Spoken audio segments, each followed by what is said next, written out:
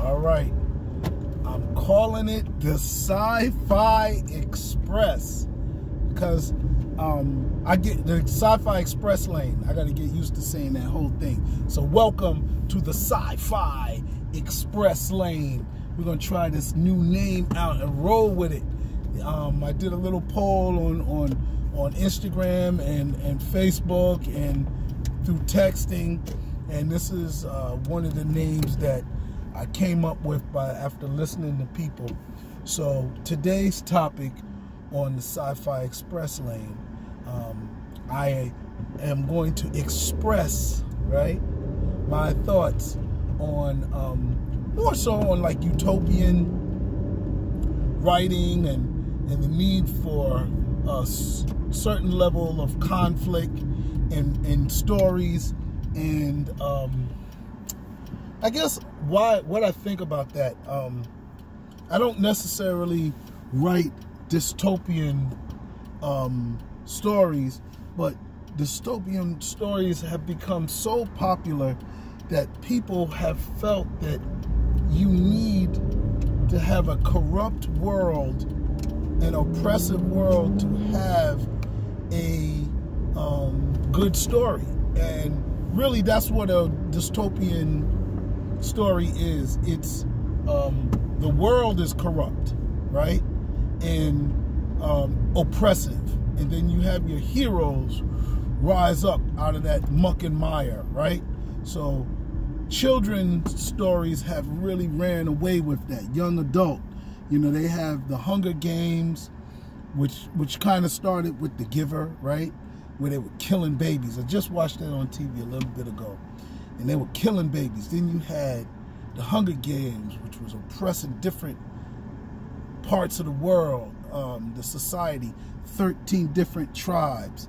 I'm reading this book. My son's got me interested in the Red Rising, which is planetary oppression.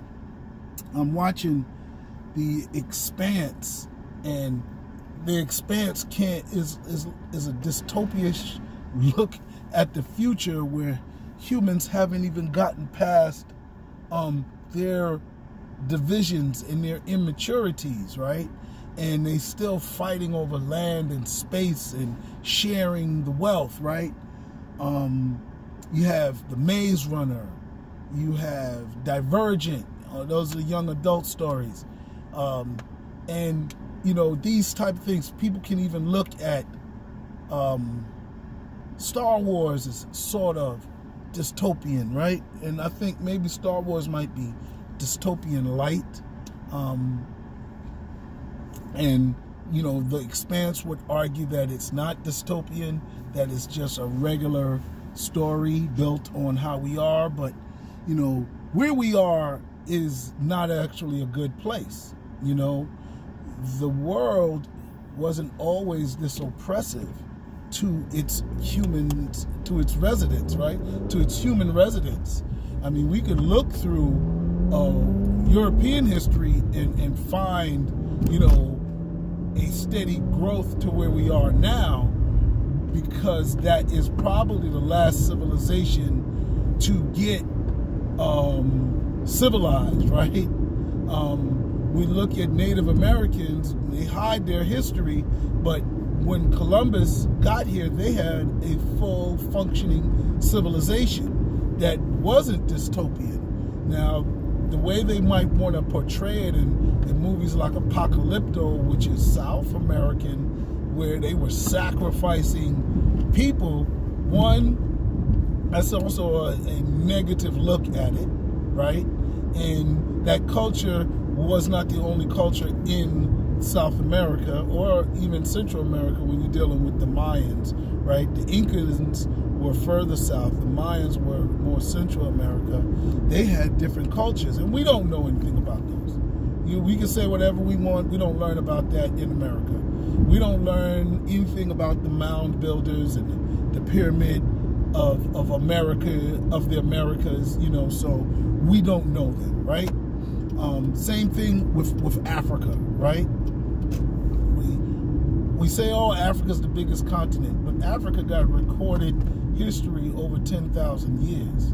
They Imhotep was doing open heart surgery 5,000 BC. You know, they had a culture that was high. Then throughout the west and the eastern part of Africa, you had different cultures. So the pre-colonial Africa and the pre-colonial sub-Saharan African history is what you don't really hear much about. What you hear about is the colonialized and post-colonialized Africa, which is after 1300 AD, right? The last 700 years, you'll hear, oh, Africans don't know how to get along. Oh, this and this and that, and it's horrible, you know. But the pre-colonial Africa, how they dealt with themselves before, doesn't show the same evidence in the behaviors as the post-colonial Africa. So when you talk about dystopian worlds and utopian worlds, maybe because we're living in dystopian worlds and dystopian world writers or dystopian writers of history, right? Because people can look at something negative. Elijah Muhammad presented the clean glass, dirty glass. So that's an optimistic and a pessimistic view. So you can see one world as sort of dystopian or the history, or you can say just people are just doomed to dystopian structures, or you can say, yeah, they can rise above it and create harmonious environments. So I say the bulk of human civilized history is utopian. It's not dystopian. So when we talk about stories, right? Getting back to stories, this is an element of sci-fi, right? We call alternative history, historical. I know this alternative history is another history subcategory of science fiction, right? But then we got futuristic speculation and these stories that are not historical, but they branch off from a certain historical perspective, right? Where the world is going. Okay, this is Lord of the Flies. When we realized, damn, Lord of the Flies was even a fake story, and the real Lord of the Flies, they learned to civilize and hunt and gather food, and they didn't become cannibals and degraded into barbarians. So even the damn Lord of the Flies story is reversed in real life. So again, we hit with these false narratives of our human behavior that we accept as projections of our futuristic human behavior.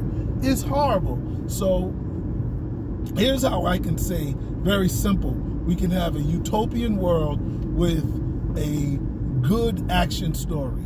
Now, take Star Trek. Star Trek is, for all intents purposes, a utopian Earth.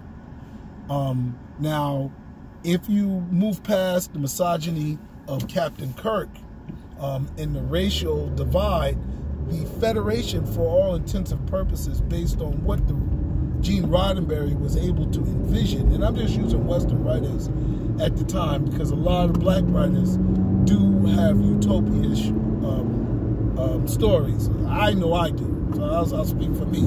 But going back to Gene Roddenberry and Star Trek, yeah, Star Trek is that story.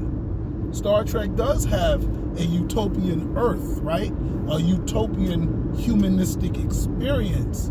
However, it's evolved. It got to that point, star date, whatever the date is, that's how long it took them to get to becoming a unified Earth.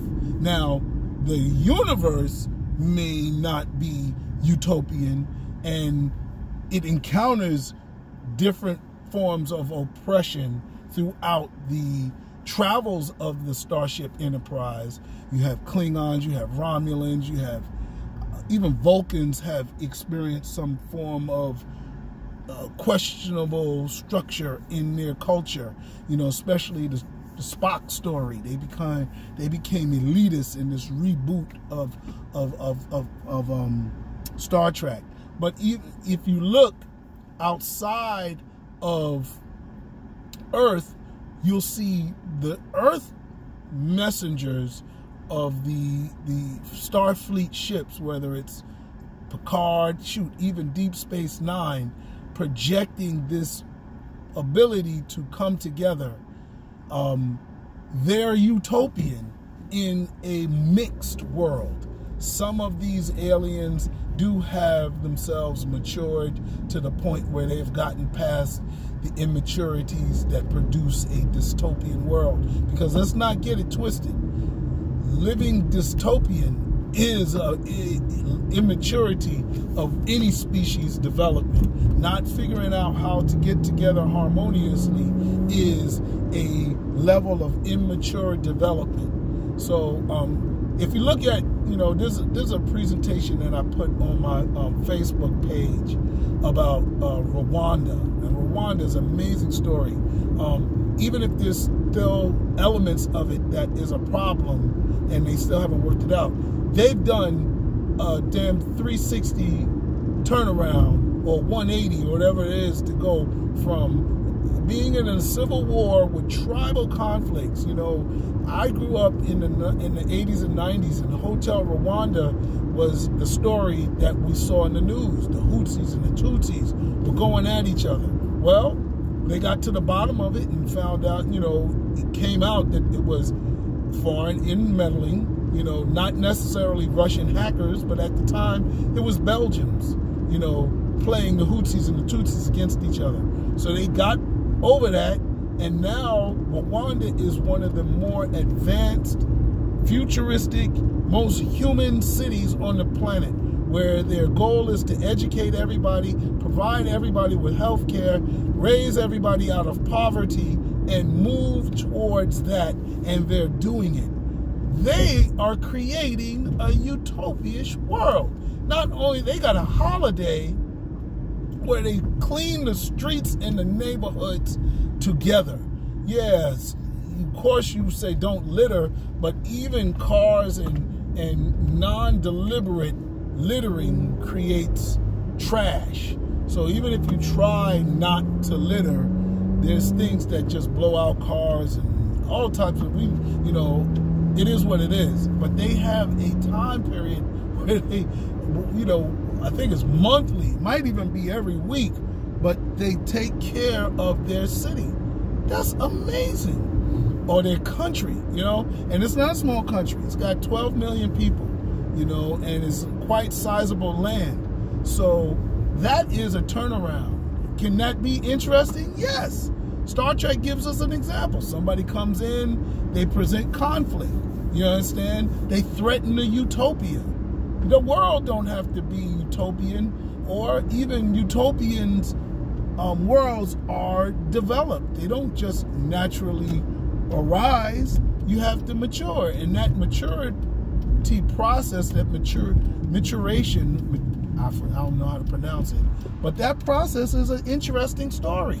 You understand what I'm saying? So you don't have to start smart. You can become smart. You can raise up children, learn to be mature and raise up.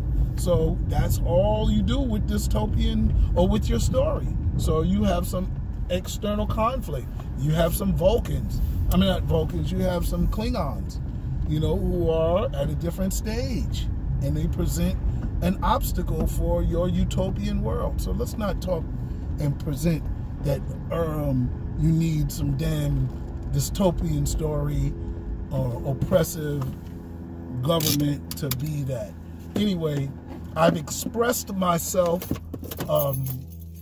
through sci-fi, and I stayed in my lane. I'm a writer, African American, that's my lane. So I expressed myself in the lane.